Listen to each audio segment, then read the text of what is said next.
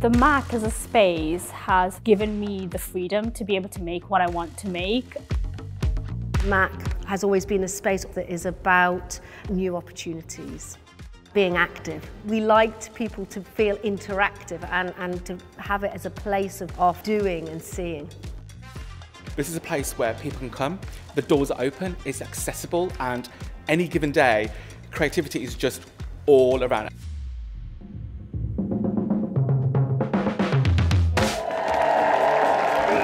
I'm a huge fan of Birmingham. I live here and I love being here. A big part of that is the MAC, and what it is this real mashing together of cultures and art forms. They're in a pretty beautiful space and park. Changing season is all around this centre. People think of MAC as the heart of Cannon Hill. Mystical, magical experience, you know, walking around Cannon Hill Park and then taking in a show or a movie or a gig. I say we're a little bit like the NHS, cradle to grave, and everyone comes through our doors at any stage of their lives. We want people to feel at home, but at the same time we do like to challenge people because it's good to have different dialogue that you might not necessarily hear in your own home. There has been a real, genuine intention to welcome people.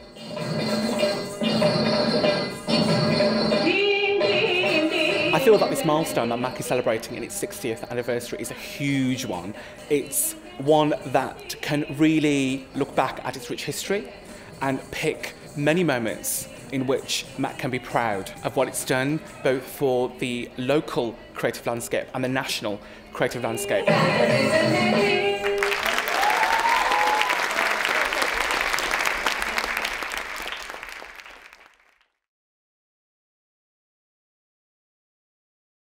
Almost exactly 40 years ago, I started my working life here. I was a very junior industrial chemist, and you can see these great pillars there to carry the new motorway, linking all the motorways in Britain. These changes for me are, you know, the really important purpose of the second industrial revolution, to free people to do things other than work. And what are they going to do? That's the question, isn't it? In a sense, MAC is a direct descendant of the Parks Department wartime policies of putting on holidays at home. Because what happened next was people like John English, who didn't have a background in the arts but loved amateur theatre. He started with his wife Molly in putting on events in their large theatre in the parks. Theatre producer, entrepreneur and visionary. His target, children. To revolutionise the lives of children who live in a world dominated by factory chimneys and the noise and dirt of industry. The proposals for the Midlands Arts Centre actually started in the 1950s and came initially from Councillor Frank Price. Frank Price had grown up in Hockley in really what was quite poor housing. He was the chair of the Parks Department. What he fundamentally wanted was to give people the chance to access the arts. And then it was he, Frank, who made the connection with John English. The energy, though, was driven by a real sense of common purpose. In one of the very nicest parks in Birmingham, we're building these new kind of facilities for leisure time enjoyment. Designs had been drawn up and the plans were very ambitious. But of course, to build something of that nature was going to cost quite a lot of money. It was a major challenge because nobody really knew what this art centre might be like and nobody had been in such a thing before. I think in the early days, having the support of someone as powerful as Frank Price was absolutely crucial. He was able both to persuade the colleagues in the City Council to give support, to allocate the land. He was able to talk to the trustees of the park and make the changes. And above all, he was able to talk to influential people like Cotton and Beryl Foyle to persuade them to give support to the project. The centre was completely unique at the time, and it became a real object of study for people from abroad. People who've got money have given money, people who have got special professional skills have given those. Young people, as a rule, haven't got a great deal of money, but they have got enthusiasm and strengths. Students come each summer to the International Work Camp at the Arts Centre to build the open-air theatre. There are about 10 nationalities this year, building the walls by hand with paving stones given by the city of Birmingham.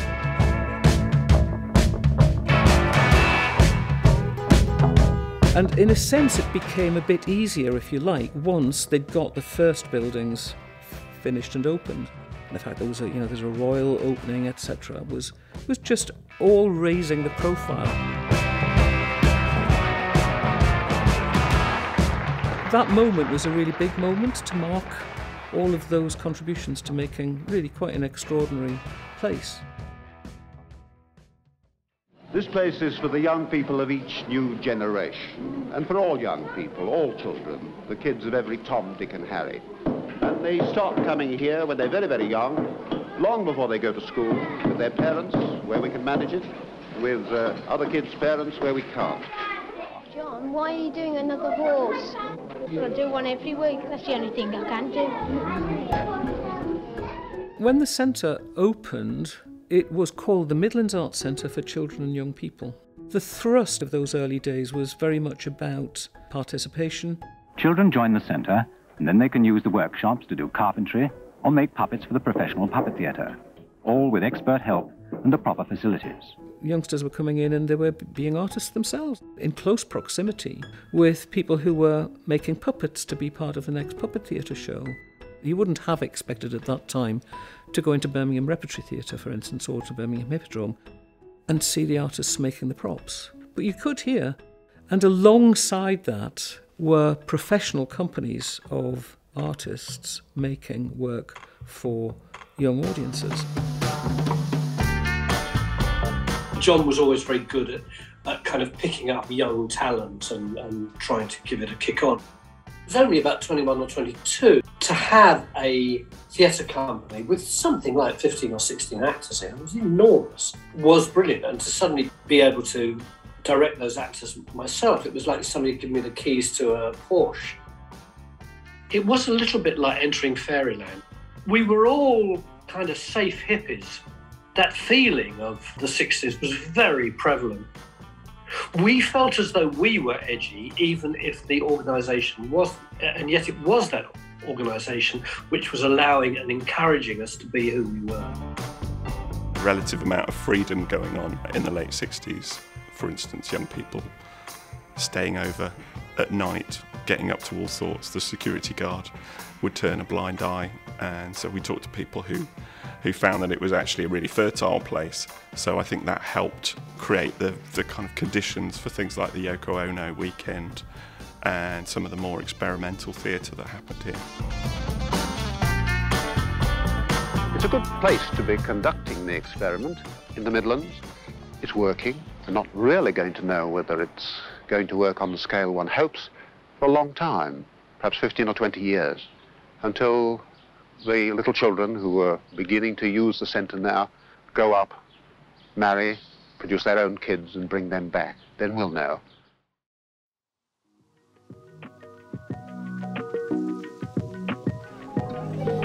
High five!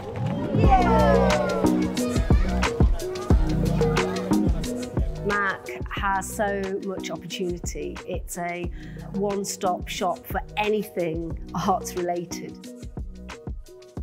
It's rare, something like this, something that's so versatile with what it does. I genuinely believe that creativity is at the heart of learning. It's so important that people are able to make sense of the world through art. Through that creativity, often that hands-on or that opportunity to hear from artists and meet artists, that gives them a different, much broader view of the world. God, getting on the lash down here. Where have you come from? The bar. We've started. We're on fire tonight. Gigged here on and off over the last 15 years, helping Barbara Nice with her Christmas shows. Dad, behind each ear, you ready to go to one of them new brewery places in Potteridge? I'm a regular, the cinema here. They show amazing films here. The art output here is incredible.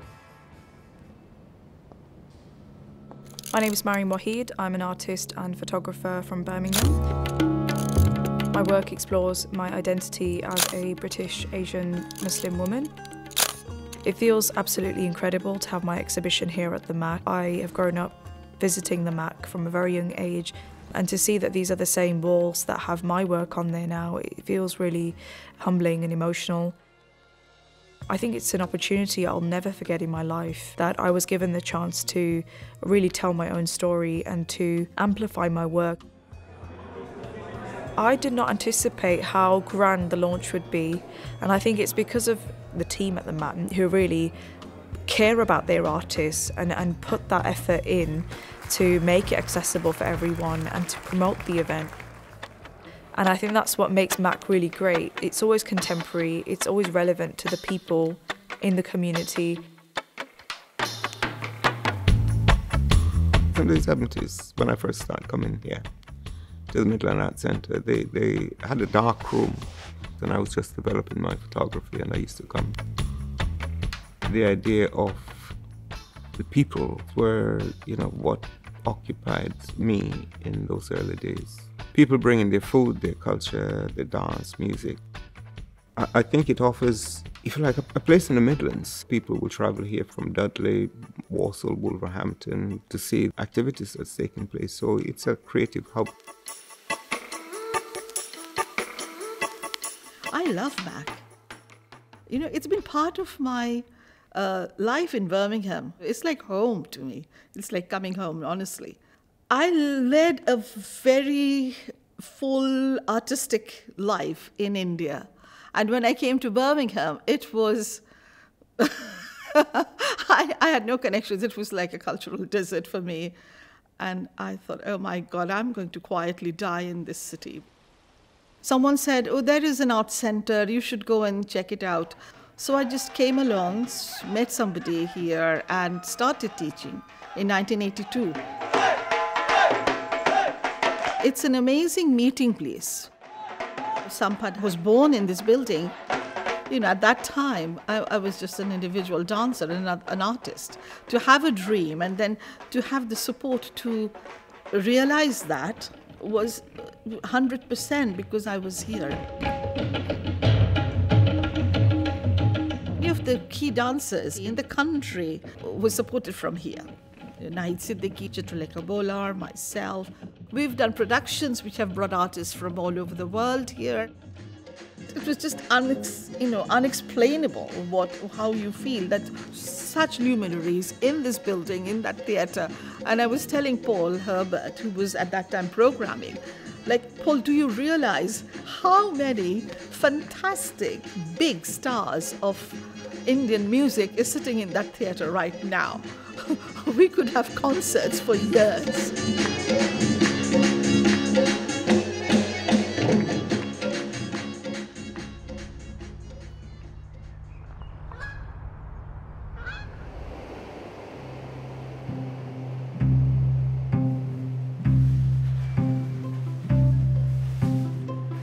Well, it's been part of our family life, really, for 20-odd years. So I started off in family pottery with my son. I've still got all his funny pots around the house, including this one that was his very first pot that he made. During my career, I was always interested in painting and drawing, and I used to sort of dabble, take sketchbooks on holiday and have a go, but never really took it seriously. So it was only when I retired that I had more time. I thought, well, I may as well try and indulge and see where it goes. What I really love about ceramics, when you're doing it, you're not thinking about schedules, deadlines. It's very meditative. Well, where art has taken me, it's given me a real passion in life. There's a lot of people I've met here who have now become lifelong friends. We were very much encouraged as artist tutors to develop our own work so we could then pass on that knowledge to students. I submitted work to the Royal Birmingham Society of Artists. Much to my surprise, I had 3 accepted for exhibition. The pottery I've been doing, I was told, was actually quite good. Why don't you try and sell it? So we had an open day once, and half the pottery I took along actually sold, which again It was a fantastic experience to know that people actually liked what I was producing. I don't think there's anything quite like it. My friends who visit from other parts of the world or from other parts of the country say, oh, we haven't got anything quite like this here.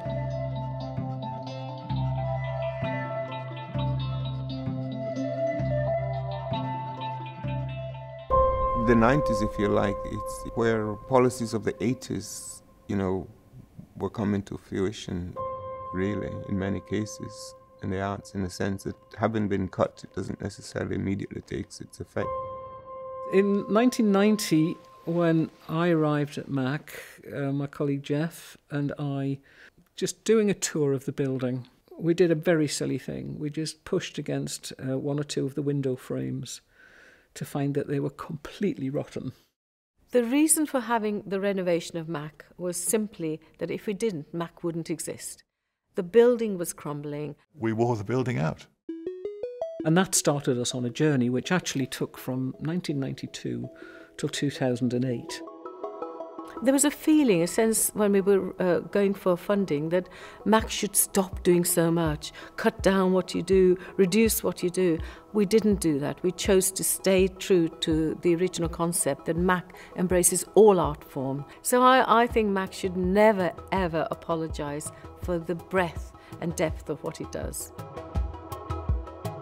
The major proposition was actually to take out the centre of the building and to make new routes that connected the centre better, so that anyone who has limited mobility can get just about anywhere in the centre. Now you can, you just take it for granted, and that's as it should be, really. We completed the project and reopened in 2 years, and having thought that maybe our regular customers might have found other things to do in 2 years. We had over 30,000 of them in on the first weekend. The amount of money that regular users of MAC gave was just phenomenal, really inspiring. And to know that you've got that many people's backs is brilliant.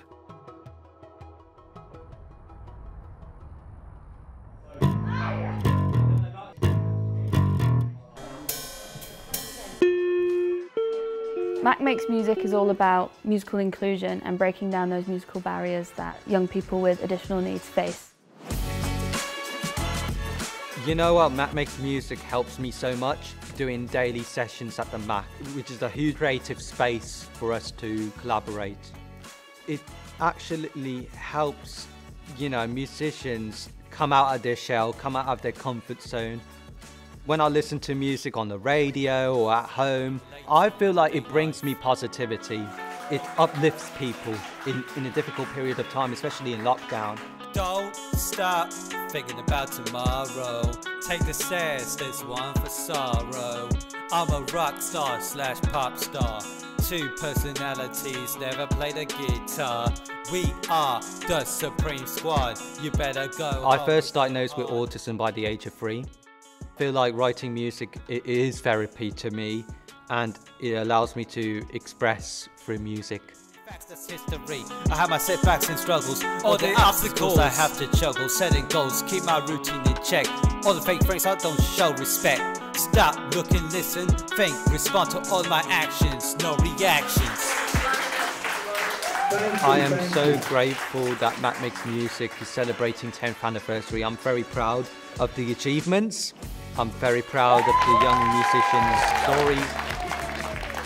I think they should prescribe it on the NHS. I think we all need music in our lives. One of the reasons I've become a music leader is because I kind of want to impact others the way it impacted me, because I do believe it's been really life-changing to me. I wouldn't be where I am now without it.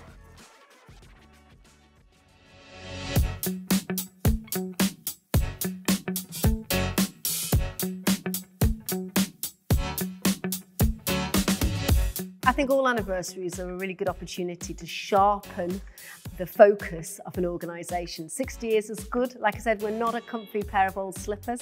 We're only just get going. And it's good for the public to recognise that we have been here, Birmingham brand, for 60 years, since 1962. And we have been committed to their cultural welfare from that moment we opened.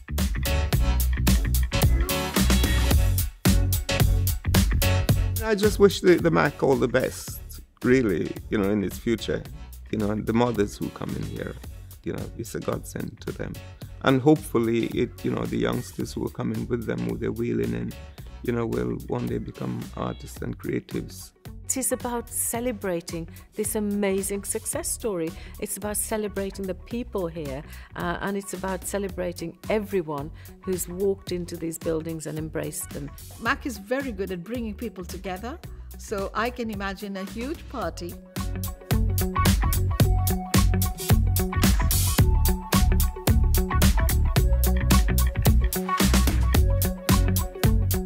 Somewhere like the MAC, you don't get in a lot of places.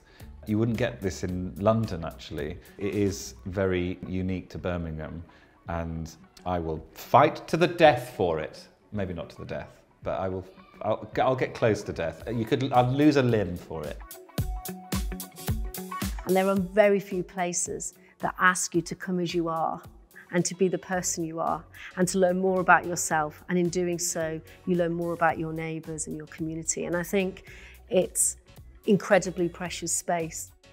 And that's what art does so beautifully. It gets us together with each other, talking about all the challenges and all the excitements of the future.